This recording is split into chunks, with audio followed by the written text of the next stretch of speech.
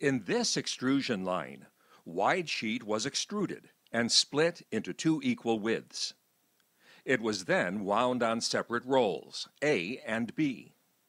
In checking the sheet thickness, quality control found a slightly thicker band of plastic along the center line of the wide sheet. The thicker band on the roll, A, is on the left side. On roll B, it is on the right side. When roll A is used, the left side will need more heat to give it the same forming properties as the thinner side. But the heat requirements are opposite on roll B.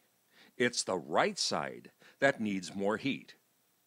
Rather than readjust heater settings, roll B can be rotated 180 degrees.